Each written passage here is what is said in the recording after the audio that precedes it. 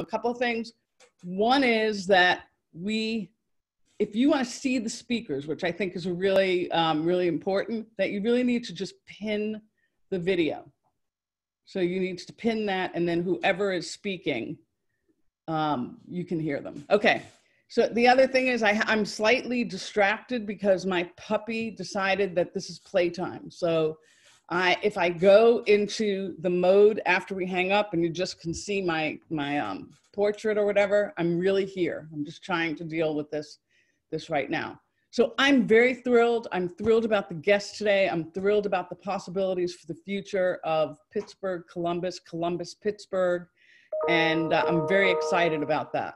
And so let me give a shout out. So we did a little networking, those who are sponsors, and I'm really hoping that we can continue to nurture this relationship and move forward.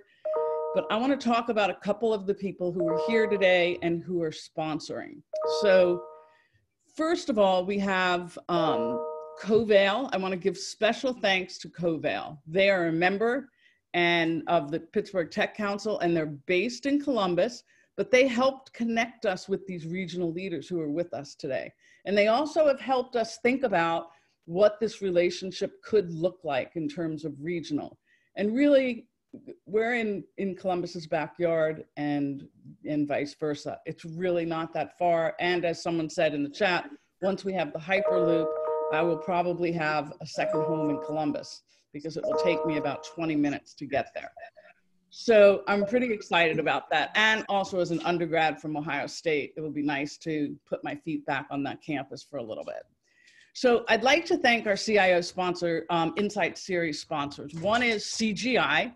They were actually founded in 1976, and they're one of the world's largest IT and business consulting firms with over 400 professionals in Pittsburgh. They're very active in the Pittsburgh community, and they have been in this region for 30 years. And today they've developed innovative solutions side by side with their clients. They have an innovation center, but they're very active leaders in our community and very passionate about the region. So Comcast Business, Comcast, most of you have heard of that. They have a business side to their work. So it's not just for Comcast, all of us at home. And they are really responsible for powering Pittsburgh's top businesses that power the community, and a responsibility that they take very seriously. They are very active in our community as well. And they provide a variety of enterprise solutions, from network connectivity to managed services and anything that enables businesses to simplify their network in the face of innovation and allowing for technology solutions for their customers, allowing them to move rapidly, as we've seen with everyone working from home. So a supporting sponsor is Avanade. They're a global professional services company providing IT consulting services in Pittsburgh, and they are #1 Microsoft partner worldwide. They're focused on Microsoft platforms, specializing in artificial intelligence, business analytics, cloud, app services, digital transformation, the modern workplace, security services, tech, and managed services offerings. Thank you, Avanade. Snowflake. Snowflake helps organizations unleash the value of their data by providing an easy-to-use and low-cost platform for managing and democratizing enterprise data. They enable secure and governed data access at 100 to 200x performance over the competition, and is delivered as a service with almost zero maintenance. And certainly last but not least, longtime friends of the Tech Council is Tier 1 Performance. They're an employee-owned consulting firm that activates strategies through people. They are a certified B Corporation. They're passionate about consulting, designing, and building people-centered business solutions that deliver long-term success. So thanks to all our sponsors, and I'd like to now pass the baton and introduce today's moderator, Manoj Mishra. He is the Vice President of Banking for CGI-U.S. And Manoj is going to kick off and introduce the panelists, and I'm going to go on mute and deal with my dog. Thank you all. All right, thank you, Audrey. Again, it's my great privilege and honor to be hosting this panel discussion with leaders from both Pittsburgh and Columbus, Ohio. And as you all know, we are living in an unprecedented time. COVID-19 has essentially fundamentally changed individuals and businesses. So we as a large organization, we are getting to see pandemic not just across industries, but also globally. And I think we do have some point of view on that. So if you look at this eye chart, you can see how different businesses and industries sort of reacted to the pandemic differently, right? So the way we see this pandemic unfolding in three distinct phases. We see this, and you can see it on the chart, we see this respond phase, whether businesses were ready or not, they essentially were forced to respond, and they obviously responded differently based on their preparedness, their digital readiness, and so on and so forth. We believe that the respond phase is over now, and we are now into this rebound phase, which is where businesses are essentially looking to get back to the pre-COVID level. And if you see this chart, it kind of shows before the crisis and where businesses are, where different industries are after or are today. But the most important phase is yet to come, which we believe, we are calling it a reinvent phase. This is the phase where we believe industries are going to redefine how they do businesses. They're going to redefine how they work internally. They're going to redefine how they work with their clients and customers. And I think we are seeing many businesses getting ready for that. And if they're not, in the next 3 to 6 months, we will see industries changing. And I think the world, as we all know, will be different than it was pre-COVID. So again, with that background, let's jump into the panel discussion. May I request each of the panelists to introduce yourself, introduce your company, and your business and IT team.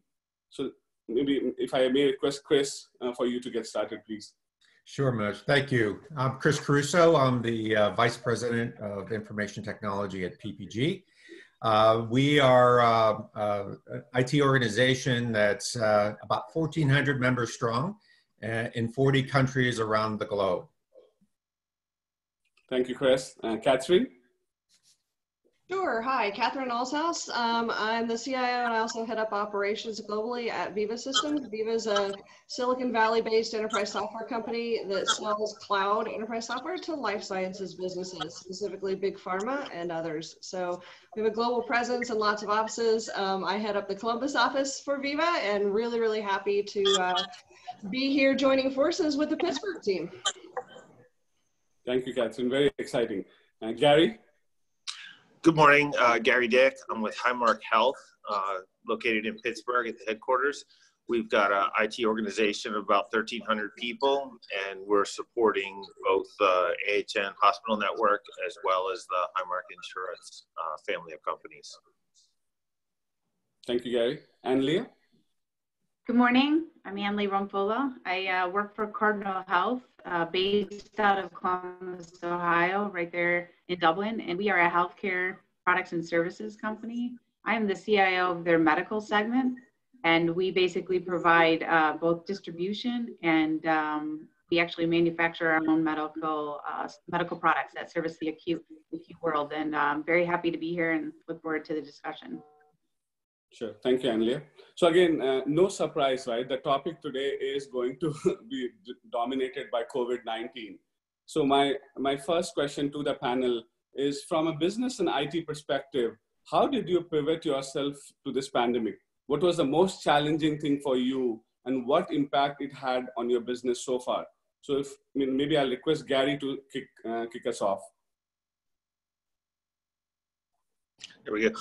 Yeah, I think that when you think about the respond phase that you mentioned earlier, I think probably the most challenging activity was we typically had about 3,000 people working from home on a regular basis, and we had to, in a period of like 2 weeks, equip about 17,000 people to be working from home. And so just the logistics of going through that across our company was quite a challenge, getting people the right equipment, getting them set up. And many of the folks that we sent home had never worked from home before. And so just the whole process of getting them comfortable with the idea of how to connect and how to operate, in a home setting to be productive was a bit of a challenge. And then I would say the second challenge was, if you think about the hospital network, we had telemedicine, but not to the extent that we needed to accommodate during the crisis. And so ramping that up was another significant challenge. And then because we have so many people that still were working on premise, out of the 35,000 people, we still had a large population that did have to come to the hospitals or, our digital print shops or security organizations that were on-prem, and just figuring out the logistics of keeping them safe while they were reporting back to work. So that was a lot of the activity the first month. It does seem like a long time ago, looking at where we are right now. Thank you, Gary. Catherine, do you want to add your perspective on that question, please? Sure. On the IT side, we're a young company. We have a really interesting, diverse group of different types of companies here, but we're a young company, 13 years old as a company, 4,000 employees globally. So we have the advantage of having had a fresh start on our tech. And we're actually 100% cloud. So no data center footprint, no on-prem servers. So our task was more focused on, as an IT organization, just being great at end user customer service. So we proactively got our service desk folks out there, contacted every employee, made sure they have what they need. I think we processed something like 1,238 peripheral orders in 3 days or something, and sent them around the world just to help people get their webcams going and get their their extra monitor up and all of those items that would really kind of add to productivity, because we were focused on keeping everybody productive, and kind of like Gary, we had about half our workforce already remote, so that it wasn't a far step.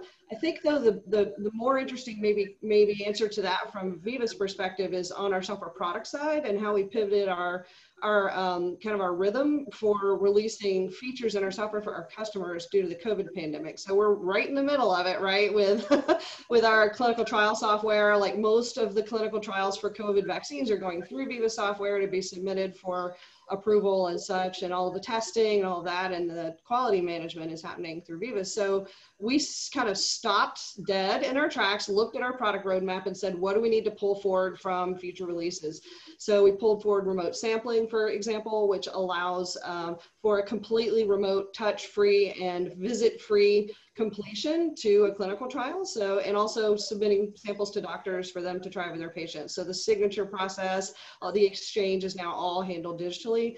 And the other thing we tried to focus on, just as an example, is we made our secure video communications that were highly regulated as a pharmaceutical data processor, our video tool that lets doctors talk with their patients, that lets pharma companies talk with their HCPs in a secure and compliant manner under the federal regulations. We made that free worldwide to anybody that needs it with no strings attached. So we had probably 500,000 new users globally in the span of a month or two on that product. So we're focused on how we can help and what we can do as a product company to kind of pave the way for speed here. And it's been interesting listening to our customers talk about how the clinical trial process has been transformed through this pandemic.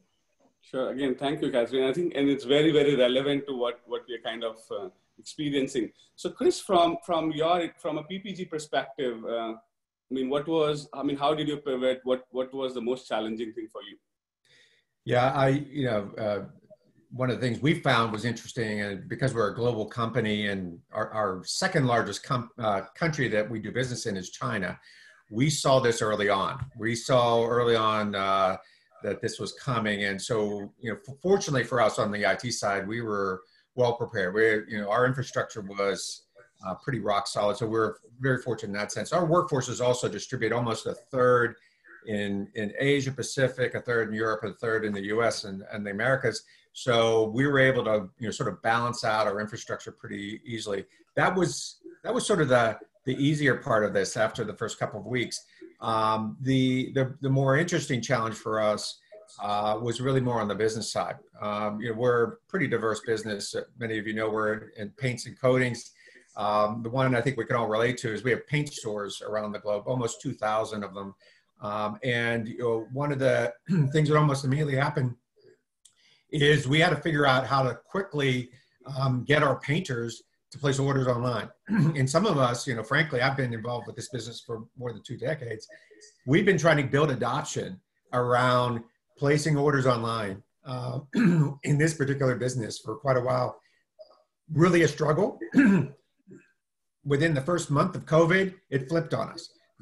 We had customers that needed to buy paint. They couldn't come into the stores. And so very quickly in Eastern Europe, in 3 weeks, we were able to get up an online ordering app for our customers to place an order. So back to some of the things Catherine talked about in terms of speed, we need to react quickly in order to address the changing business times that this has driven us to.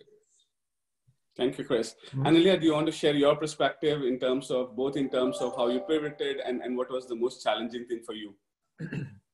Yeah, I was going to reiterate on the infrastructure side, getting to a work from home, we practiced as an IT organization. We were able to kind of get the business operations working from home within less than a week, really. It was way easier than what we had anticipated. Real work was, as you can imagine, being both a distributor and a manufacturer of products that are in need during a pandemic.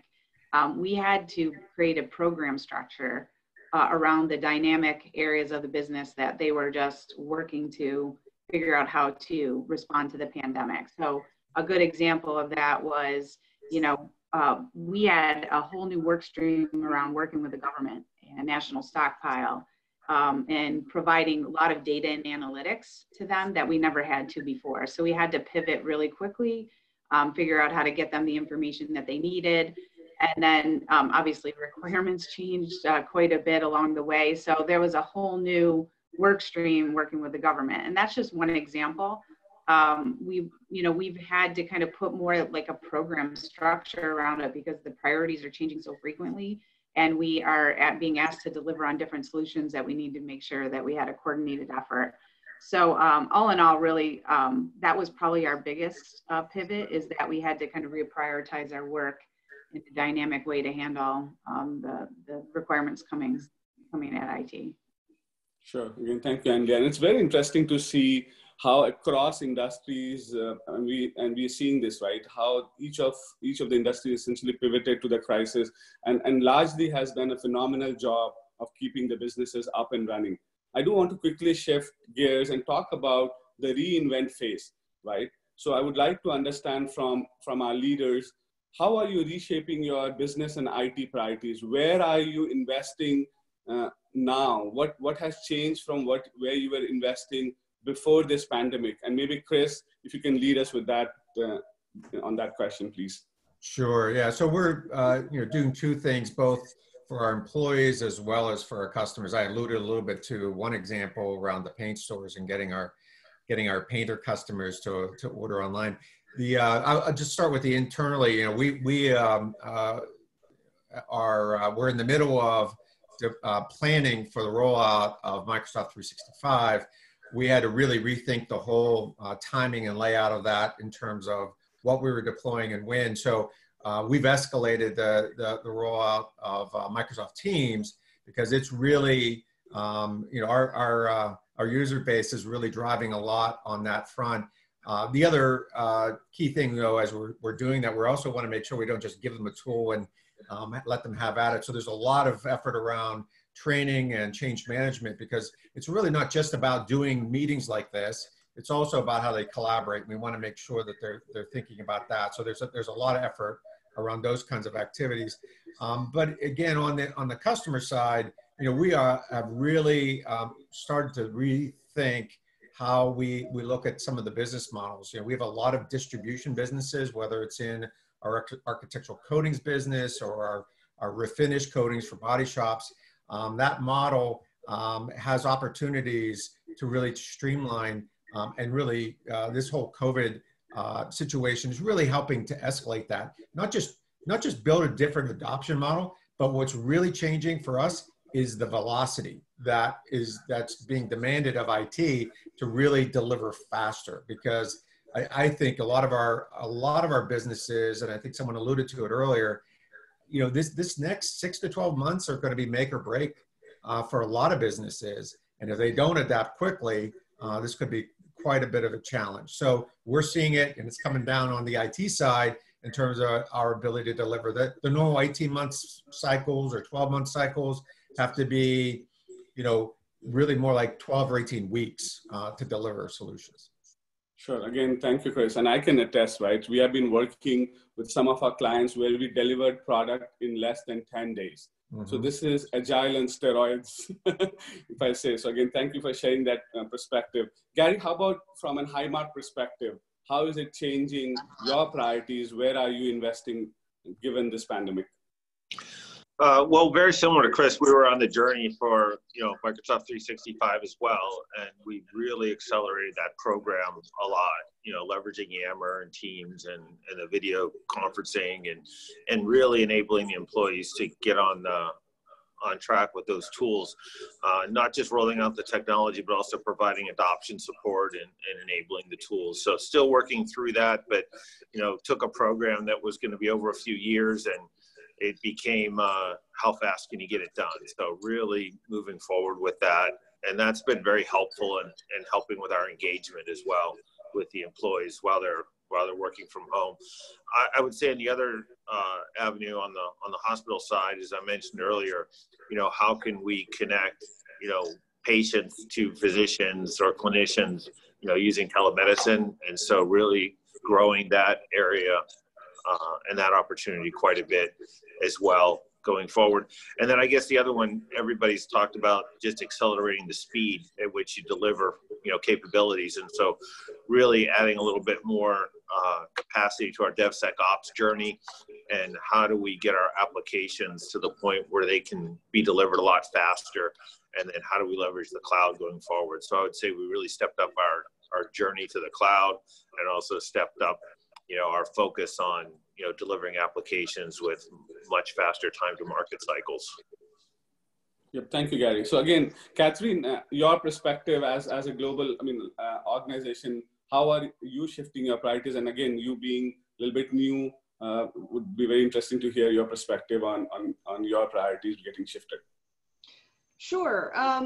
Yeah, so I guess two things. One, we're discussing as a leadership team, and I feel like we're likely to announce soon that we're just going to go remote first permanently as a company globally. So we've been talking about this a lot and trying to figure out kind of what's best for the individuals and what's best for the teams. And we definitely want to allow for some flexibility there, but this entire structure that has been put in place right during this time has caused a lot of we love deep thinking. We're big fans of Daniel Kahneman's Thinking Fast and Slow. So for anyone that hasn't read that, it's a good read. So we like to sort of stop. Oh yes, right. Apply systems to thinking. Okay, let's think through this. Just kind of clear the desk. And when you do that, for us, we kind of came up with, well, let's keep pushing on this. Let's go forward and see if remote first really works. Now that's had two impacts so far, and one is on hiring. So I was happy to participate in this panel because we're now looking at hiring regionally. So we're much more focused on time zone than we are on city. So for hiring now, for me, if I want someone to work with a team that's headquartered in Columbus, I'm looking anywhere in the Eastern or Central time zone. So it doesn't matter city anymore. It really just matters skill set fit, and that now it would be hard, right, to work in our Singapore office with the rest of a core team that was in Columbus, because there's just very little overlap, if any, on business hours. But time zone, I think, is a good approach. The other thing is on our commercial real estate footprint. That's been an interesting discussion on what this means going forward, because I suspect it'll end up meaning that we're in a holding pattern, and that despite our accelerated growth rate with employees, we're probably fine now to put off and avoid future spend on real estate. So that would kind of preclude a bunch of projects we had planned or in various cities. So we still have to figure that out, but looking at things like how it influences the space, and much more focus on collaborative spaces and a place where people can come in and gather for a meeting, spend time together, and then kind of, redisperse. These are the things that's kind of making us think about right now. Sure. Okay, thank you, Catherine. I think sometimes I wonder what's going to happen to the downtown skylines after post-COVID. So Annlea, your thoughts on again, reshaping business, reshaping priorities, where you're investing? Yeah, not to reiterate so on the collaboration, that's obviously a big one for us. I would say we underinvested. We had Skype, and it wasn't the greatest. So we were able to pivot to get people to work from home, but it wasn't the greatest experience. And since this is how they are, working day in and day out, we've aligned and we're really training and doing change management with folks around the use of Microsoft Teams. And then we've also brought in Zoom to our environment. So there's been shifts in that area, and no different than what others have talked about. On the business application side is really where, we're kind of looking at our IT priorities. We recently just finished a multi-year strategy effort for our medical segment, which I'm responsible for. And where we have identified investments such as commercial enablement. So how do we go to market with our sales teams? We had a point of view, but obviously when now you're working more remotely and in some acute settings, right, they don't even want them there. So how do you enable your sales teams with different tools or processes with a change in COVID? And so I'd say it's a good example of where we had a roadmap and we have our priorities that we need to move forward. We just have now new requirements kind of coming our way with COVID as a big part of it. Another area to just is similar to commercial is we're transforming our global supply chain network across the globe. We just finished an acquisition tear over like 4 or 5 years. And so, we've brought the new organizations on, but they're probably not as optimized. So we need to kind of bring more of those solutions together end to end. And what we're seeing is we need to do that quicker. We need more insights to the data across the end-to-end supply chain and be able to make decisions faster. So there's some nuances to our strategy. The strategy is kind of the same, but it's that we're bringing in COVID as a requirement into how we move forward. Sure. Again, thank you, Annlea. And I think it's very interesting to hear from leaders both from Columbus and Pittsburgh, and essentially reflect what the leaders globally are talking about, the priorities. So again, it's very, very insightful. So thank you for sharing that. So Annlea, I'm going to ask you to stay and then reflect on the next question. And this is a very standard question. What's keeping you up at night? What's getting you worried? What concerns that you have on top of your mind? And then the second part of the question is, what help do you need from the tech community, from your partners in this journey, or to elevate some of the thing that worries you? So what keeps me up at night? It's basically, I think the people aspect of all of this. I think we've proven to be very successful in working remotely, but what's the cultural sustainability of this work from home? And how do we engage new employees? Like I have a nephew that actually just started at Cardinal during the pandemic, and he's never once stepped in a facility. And so how do you create those connections when you're sitting in, a bedroom on your laptop doing work every day? And yes, it's nice. I see you smiling there, but it's very different than, having that connection to the organization. So I think one of the things that keeps me up on night is just more the cultural aspect of it. And so where do we need help? I mean, when we think of the sales example that I gave, what can we do to enable our sales teams in a different way when you're dealing more virtually? What are some of the tools that could apply, et cetera? What in the global supply chain space could we do to gain better insights faster across the end-to-end supply chain? And believe me, a lot of our partners are looking at this as an opportunity to help us out. But there's a lot of new application of really data and analytics in new ways that we really need to pursue. And that's where we could use, continued help and advice from partners. Sure. Again, thank you, Annlea. So Chris, same question to you. And again, given your industry is very different from healthcare and primarily been brick and mortar. So how do you see tech playing this role and what help can tech do as an extension of the question that I asked before? Yeah.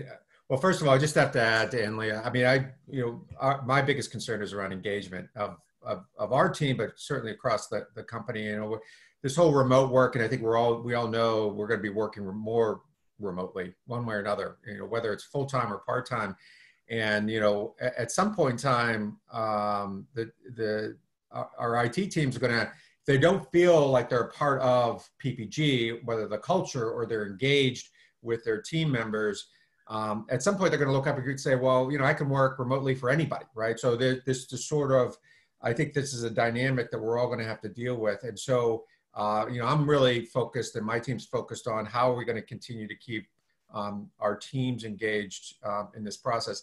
The other side of this is really about, you know, for me, back to the business side of it is, you know, how we can move more quickly. You know, we've had to get really good at prioritization. You know, as we all know, when we were faced with challenging times in IT, and I've been doing this for almost 40 years now, you know, more challenging times, the more greater demand for IT. But, you know, we're all under cost pressures. And it's really about, so, you know, we have more demand, less resources. How do we do that and do it faster? So that's going to be the other side. So what are the techniques? What are the technologies that are going to allow us to deliver solutions faster than we've ever done before? So that would be the other thing that would keep me up at night. Sure. Thank you, Chris. And Catherine, your perspective, what's keeping you up at night, and what help do you need from the tech community? I'm with Annlea and Chris on this. It's the people side of it. And yeah, we can, you know, make the best calls we can as a leadership team for the company. But in the end, it's about what works for the individual. And I guess in our view, we were thinking about an individual's priorities, right? And kind of the order in which those might go for them, or maybe should go for them, which is, where's my family? You know, how do I build a lifestyle and life that allows me to retain those close connections? What community do I want to live in? What's meaningful to me? And then my career and where's my job? So if we think about those things in that order and try to align with that level of life prioritization, then you kind of land in this place where, well, okay, then let's try to build something, you know, that accommodates that. But that still doesn't erase the fact that it's different. And I worry about people finding solutions to their childcare, women and men finding solutions to their childcare problems at home. I worry about people feeling like they really want to do a great, engaged, productive job at work, but are feeling that stress because they're having to shift their working hours. And, you know, I know everyone here's done the same thing. We've been really accommodating, where if you see, you know, COVID-19 homeschooling block for kindergarten, you know, between 9 and 11, then, you know, you just kind of figure that they're probably moving those hours somewhere else in their day, and that's great for them, and, you know, kind of no problem. But I think that level of flexibility has got to continue. The one thing we've thought of that works for our already remote teams globally is to build in time after this pandemic is over, if we move to a remote first model, where every team finds a way that's meaningful to them to physically come together a couple of times a year at least.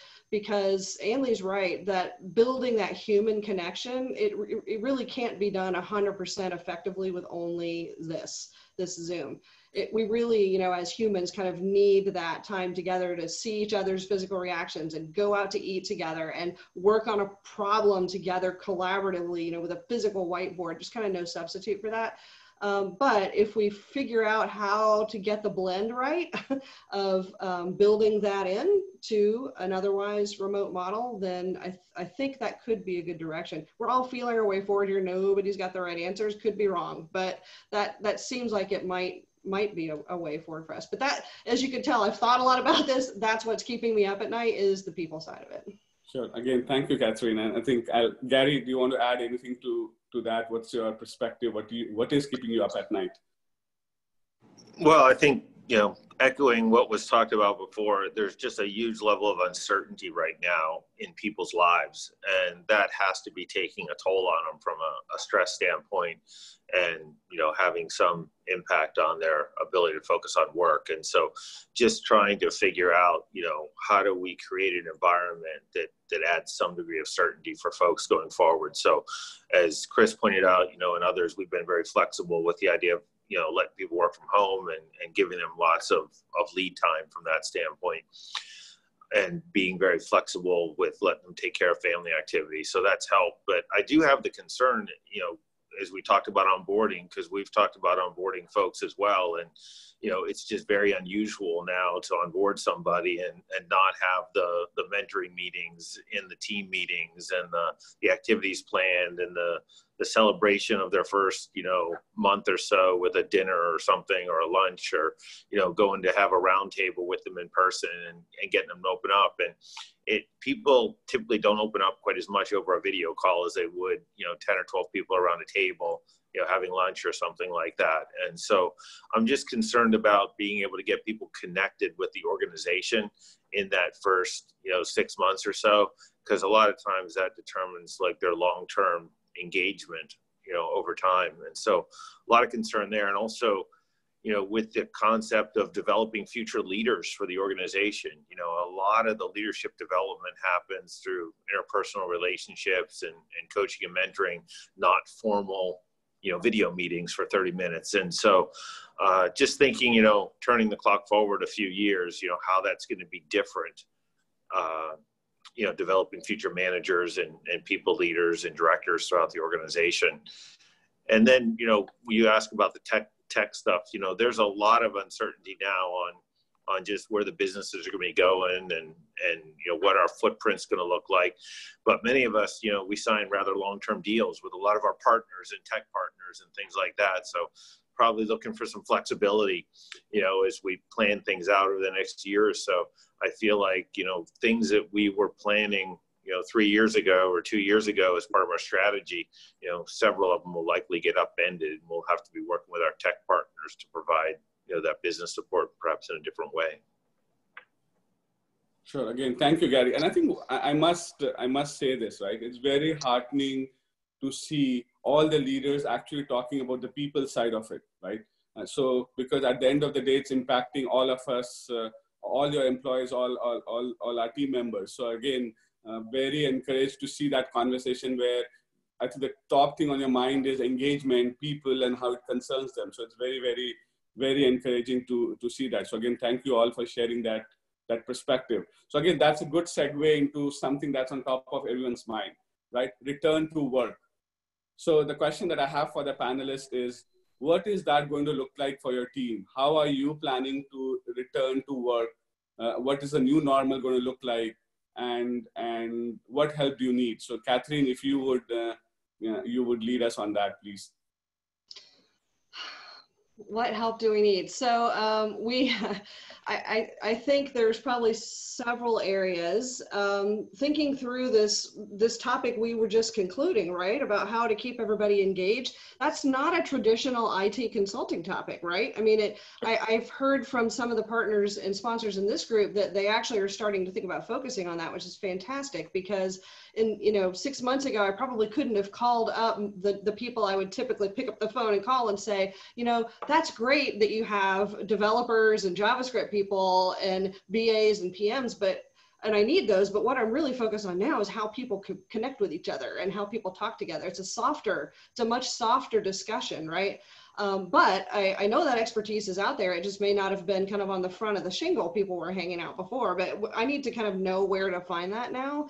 And I would also suspect that some of these great consulting companies that have been around and kind of got some pattern recognition in other companies of what works well and what maybe doesn't work well in that space, while it may not have been something, you know, sort of a primary offering before, I bet they know, right? I bet they've seen a lot of things and could really, you know, kind of develop an offering that would help companies think through this process. So I guess I would encourage those that are helping us out to, you know, use your expertise that you've developed and may not have even realized it on organizational dynamics and how what good looks like and what best looks like in an IT department, especially with these things, because customer engagement and keeping our own employees engaged with each other and techniques to do that, I think are really front and center. So that would be my thing I would throw in the pot.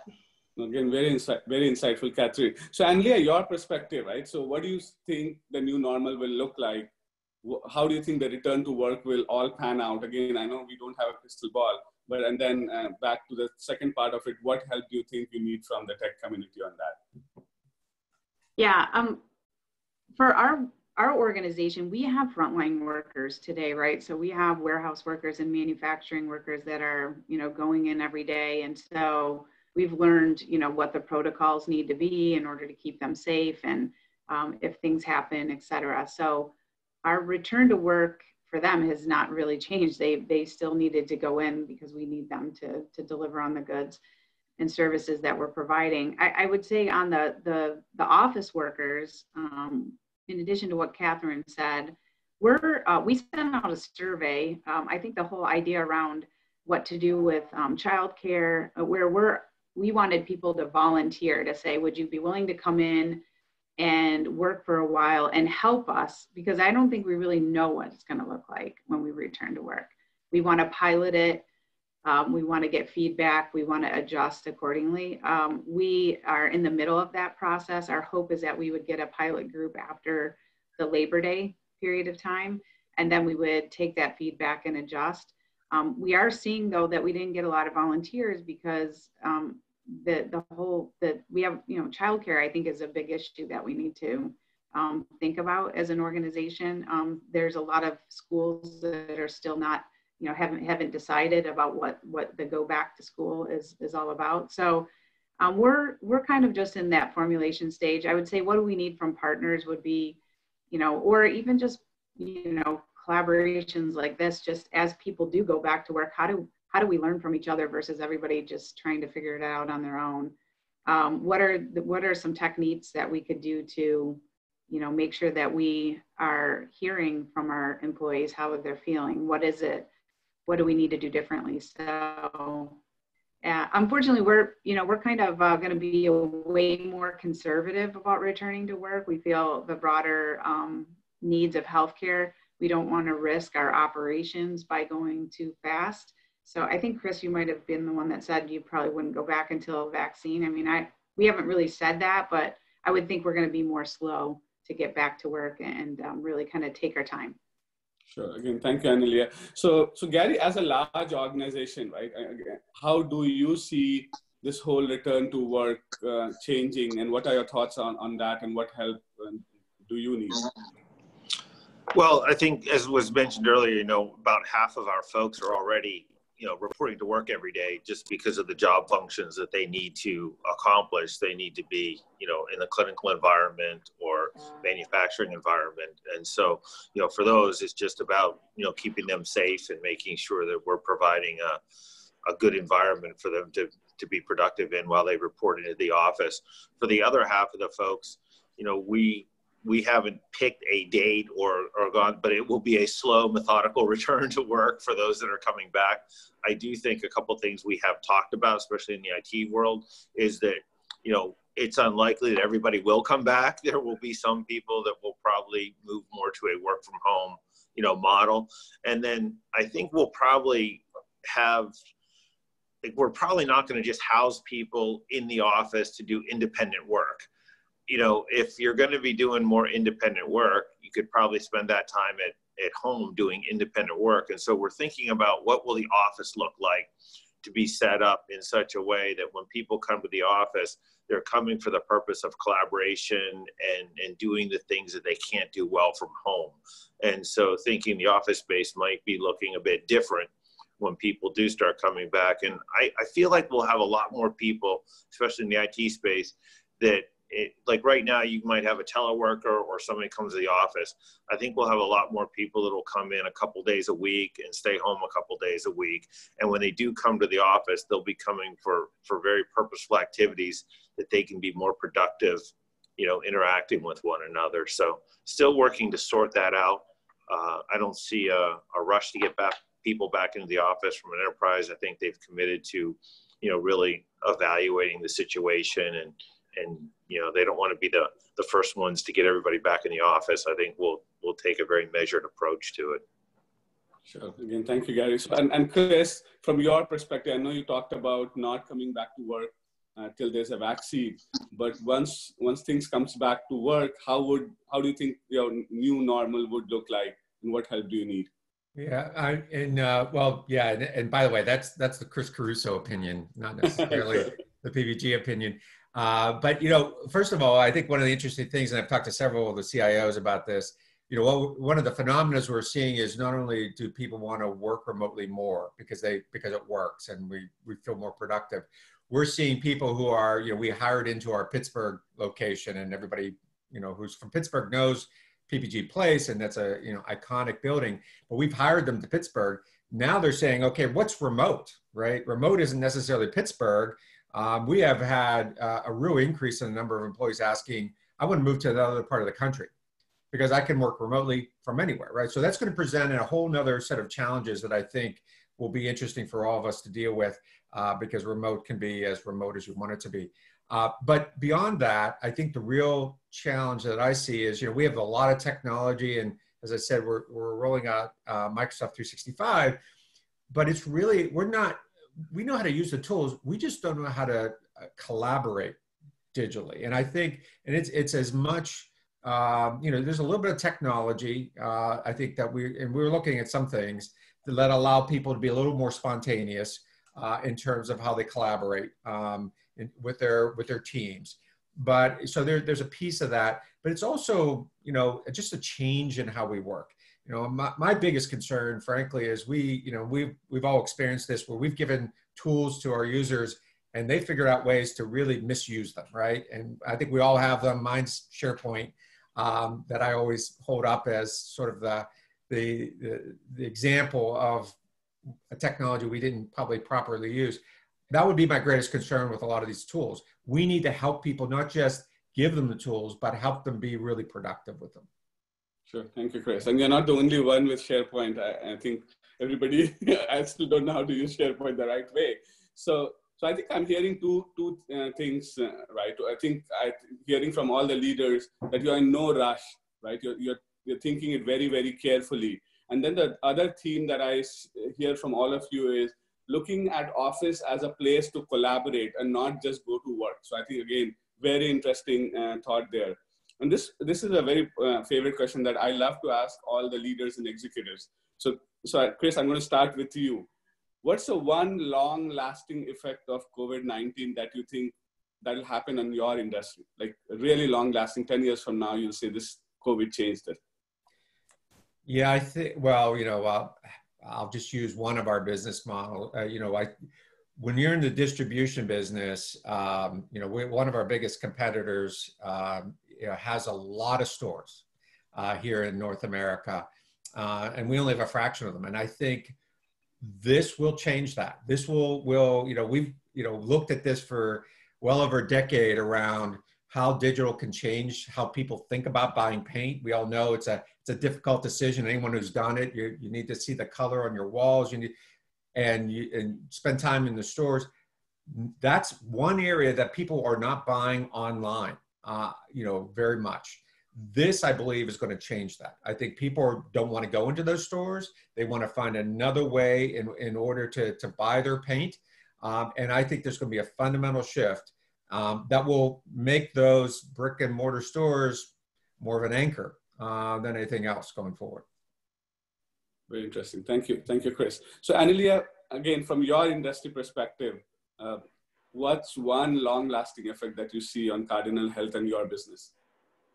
Actually, two, I'll be quick. One is just looking at our supply chain, you know, as you can imagine, you know, where product is made, you know, maybe it needs to be more regionally versus being, you know, centrally located in Asia versus, you know, maybe we should have some closer to the United States or Latin America. So like looking at our supply chain and where products are made, the geopolitical kind of aspect of it has really not been something that, you know, we really focused on. And, you know, obviously that's just something we need to look at from a sustainability.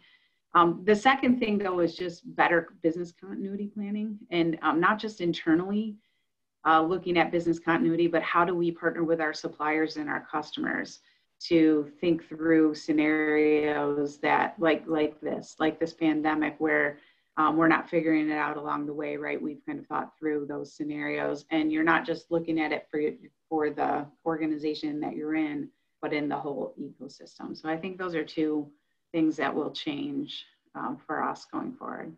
Sure, very good. Again, thank you, Annlea. Catherine, your thoughts? Yeah, I think two quick areas. One is the industry that we're in. So I was just listening to an executive from Gilead that runs their global commercial services operations.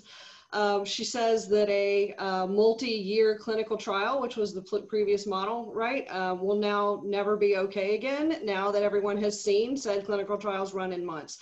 So while nobody's in a rush to, move every drug to the COVID vaccine model, it has definitely forced long-term positive, good, hard look at business processes inside our customers, supply chain models to see how that clinical trial process could be speeded up, which is a good positive outcome out of this. And these companies run hard. They are absolutely focused. Life sciences will solve this problem, you guys.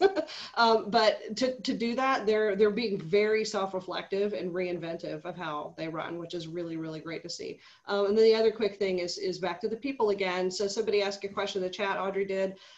For us, the long-term effectiveness has sped up the process of Silicon Valley companies figuring out that all of the talent really kind of migrates into Silicon Valley from other places. So why wouldn't you just move your building to where the talent is? So we figured that out. We put our building in Columbus. We love it. We're super happy. And Salesforce put their building next door in Indianapolis. They're super happy. So what happened is this pandemic has accelerated that process, that light bulb going off of, okay, wow, we don't all need to compete just for the set of people that picked up and made the move to the Bay Area. We can spread that out and find talent everywhere. So that's definitely another trend I've seen accelerated.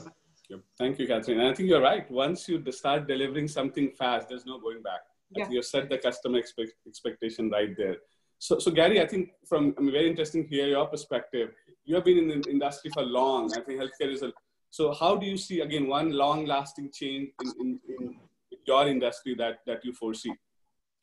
Yeah, well, I'll start with perhaps IT. So a couple things I see just with our organization. One, I don't know about the rest of you, but the one exciting thing for me is I don't think I've signed a piece of paper in probably 4 months. I used to get stacks up in a folder to sign. So we've really went digital with all of our e-signatures and things like that. So that kind of turned the point where we've been talking about it, but kind of forced that to happen. So I imagine in the future, people won't even remember a day when they actually sign documents. So that's been pretty, I would say that'll be a post-COVID change. The other one is that, we were pretty traditional with people coming to the office, and, occasionally people would work from home, but I think more often than not, they'd come into the office. And I think that's going to be something that turns out to be very different post-COVID, where we'll look back and say that it'll be very unlikely that people will come to the office 5 days a week and work there. We'll probably have a mix of people coming in and out of the office and then staying home that will point to COVID as the turning point. And then I also think from the standpoint of how healthcare is delivered, I think a lot of folks will continue doing these telemedicine visits. And, in the past, you would typically take some time off of work, you'd go to your physician office or go to the hospital and you'd have your appointment. And for a 15-minute appointment, you might allocate, a half-day vacation or something like that to do that, or a 20-minute appointment. And I think many of us in the future will leverage the telemedicine and look back on that as something you can be pretty flexible at where you are when you have that appointment scheduled and finished. And so I think that'll be a big change, going forward. I also think our office places will look different, a year or two from now. For the times we do come into the office, we had to focus on how many people can we fit on a floor, in the Highmark building, downtown Pittsburgh. And success was getting the most people you possibly could, into that floor for real estate purposes. But I think it's going to change dramatically over the next couple of years. And we'll look back to this time that kind of caused many of us to redesign our office space. Sure, thank you, Gary. So no more dense packing, right? I think COVID kind of changed that for good.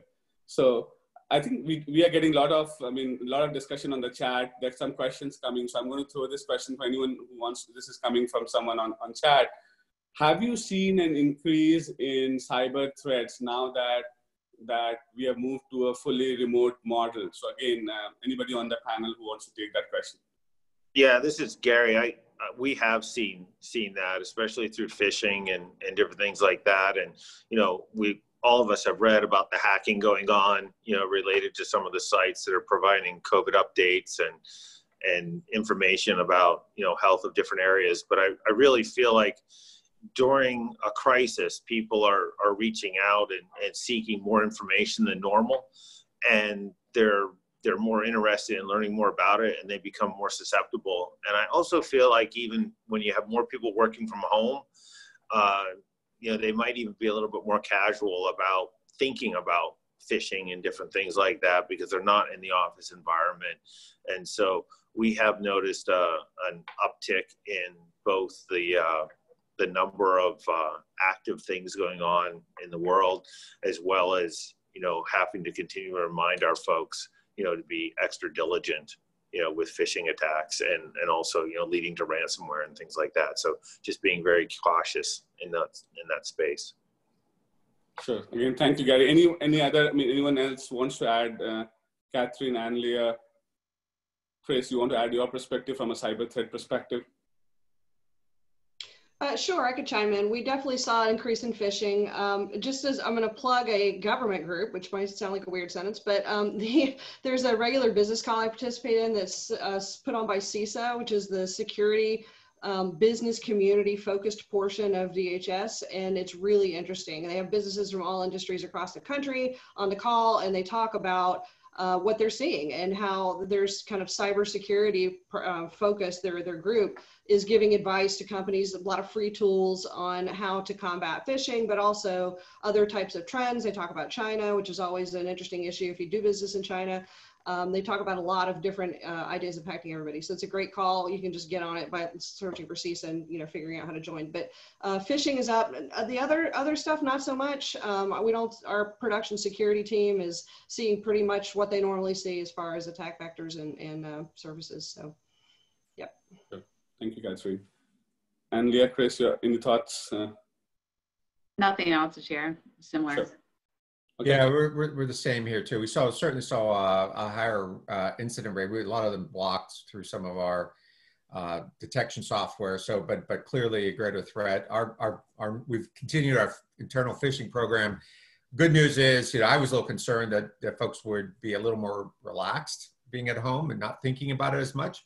But we continue to be in the right place there. So that part feels good. But we have had to remind people that as they're working at home, from a confidentiality and from an intellectual property standpoint, the office is now open up to a lot of other people. So it's really required us to re-educate people who aren't used to working from home about that aspect of protecting our assets as a company, because it's really a completely different audience now that could get involved. Sure. Again, thank you. I think this has been a lot of insights. I'm sure I would love to replay and kind of listen to some of that. So, and I hope, Monica, there's an option to do that. But as a closing comment, I'm going to request each panelist 30 seconds, what advice do you have for your CIO peers, both in Pittsburgh and Columbus? As I said, this is a unique opportunity. So maybe, Chris, start with you. What advice do you have for your CIO peers? Yeah, I think these kinds of events are tremendous, especially in times of crisis. I've been involved with several groups like this, and some of my friends are on this session as well. And we really, there's so much we can learn from each other, right? And this is just a great opportunity to do that. I've picked up a few ideas along the way here too, so I really appreciate having the opportunity to do that. Sure. And Annlea, closing remarks, what advice do you have for your CIO peers? There's some information going on in the chat that was what I thought about it when I looked at this question, which is how do we look at talent? How do we leverage a group like this to look at broadening our talent pool? I don't know about Pittsburgh, but Columbus has been growing and we have been able to kind of attract new talent, but maybe there's different ways of looking at our teams where it's more remote. And so how do we take advantage of that to get the best talent for our team? So I would say that's one thing, is like use this whole COVID as a way of improving how we upgrade our teams over time. So. Yep, thank you, Annlea. Never waste a crisis, right? So, yeah. Catherine, your thoughts? Yeah, I'll agree with my peers there, with Chris and Annlea. I always feel a little guilty after these because I feel like I learn more than I than I might impart. But I think these opportunities are great. I thank you for sharing insights. I really value hearing how other people and other businesses that are alike and yet not alike to the one I work in. To hear kind of how you're solving problems and thinking through things. That's really, really helpful. So I guess one ask would be, let's continue that. But the second, definitely agree with the chat, Audrey and Annlea, about talent. Broadening our thinking about beyond our city borders, I think, is a really, really healthy thing to do, and look at this together as a region. I think that's a great initiative. I'm in. Sure, thank you, Catherine. And Gary, bring us home. I mean, your closing comments, advice to your CIO peers. Well, I think, as many other mentioned, is just stay connected with your people. And sometimes, when you get through a crisis, there's a real opportunity to help grow and develop your teams for them to literally do their best work of their careers is during times of crisis, because that really provides stretch opportunities that often aren't available, in more of our business as usual times. So I think that would be one. And then I think the other one we touched on a little bit is, don't underestimate the change leadership that needs to happen during these times. Because as Chris pointed out, a lot of times we deliver the solutions, but we probably don't invest what we need to on change leadership and enablement and adoption. And so I'd really encourage everybody to make that a priority and really measure the success of the adoption, especially in the area of collaboration tools, or as we move towards more of a digital footprint. Thank you, Gary. And again, I want to thank all the panelists. Great discussion. Thank you so much for your time. And I enjoyed this a lot. I hope everyone did the same. So Monica, Audrey, back to you.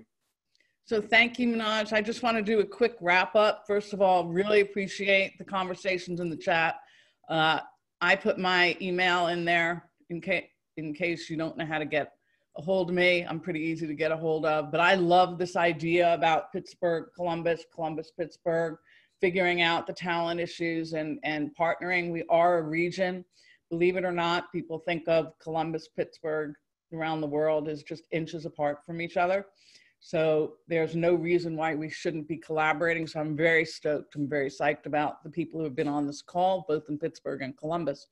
And I just want to tell everyone so that on August 12th, we have two events, actually. We have another CIO Insights, which includes the CIO of Pitt, the Airport Authority, and Nationwide. And it's followed by Tech Fest. And then on the 24th, crossing our fingers, we actually are doing a safe distancing golf outing that's focused on our CIOs. It's mostly for CIOs and people who want to get next to them. It usually is a huge blast, a ton of fun, whether you golf or not.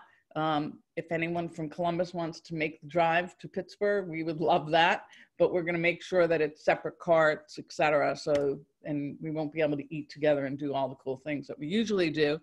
But, and then August 31st, Cyberg will be hosting a 3-day event.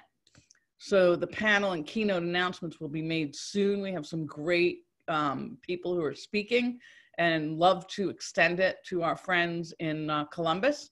And then every day, for those of you in Columbus that you might not know, since COVID, I've been hosting a show called Business as Usual. And I think today's our 93rd show. And I can send you the link so you can see the kinds of people that we've interviewed, everyone from the head of the FCC to the head of OSHA, to some of our local rock stars. Everything has been focused around what's changing in our worlds, including the topics that we're talking about today. It's been our way of keeping the tech community tethered. We probably have had over 3,500 attendees to date, and it's been pretty incredible in terms of, we do it for 30 minutes, so it's really bite-sized and snappy, and our intent is just to keep the community tethered. So on that note, I'm very, very honored to have met some folks that I never met before, and I hope that we work on some stuff. I hope that we can look at Columbus, Pittsburgh, Columbus, and realize we're facing the same issues, but we're also facing the same opportunities. So really great. Thank you. to our panel. Thanks for taking the time and being so candid with us. And stay connected to us. That's all I can tell you, and we'll stay connected to you. So thank you, Monica, for pulling this together. And if anyone has ideas in the future, just let us know. If you think we need to convene a small group on talent, I'm happy to help facilitate that. So thanks, everyone, and have a great rest of the day. And sorry about my dog in the beginning.